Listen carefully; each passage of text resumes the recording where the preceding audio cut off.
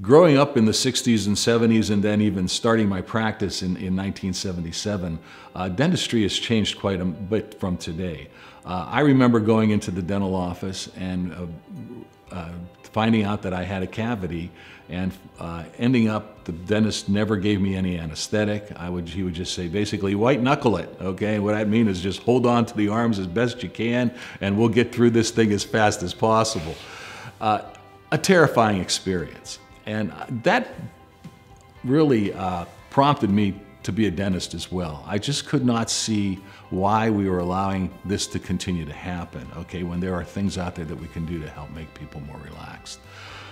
We have changed that philosophy by using topical anesthetics, by giving patients doses of drugs that can relax you prior to their visit. We're able to create a more relaxed and a pain-free experience for our patients, which they greatly appreciate, and we do too. Let's face it, you know, a relaxed patient is a lot easier to work on. It makes our dentistry better, and it makes for a more comfortable visit for them.